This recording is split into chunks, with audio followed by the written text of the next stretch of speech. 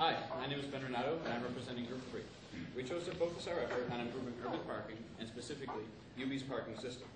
We focused on two main parameters: time it takes to park, and time it takes to get from your car to the spot.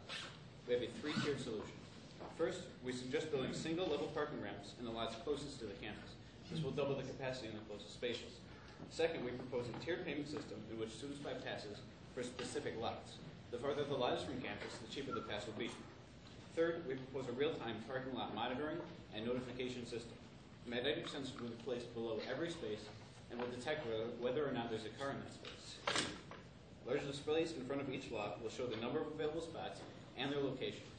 Displays at the campus entrances will tell you which lots are full and which lots are vacant. Hopefully, these improvements at UB will serve as an example to other urban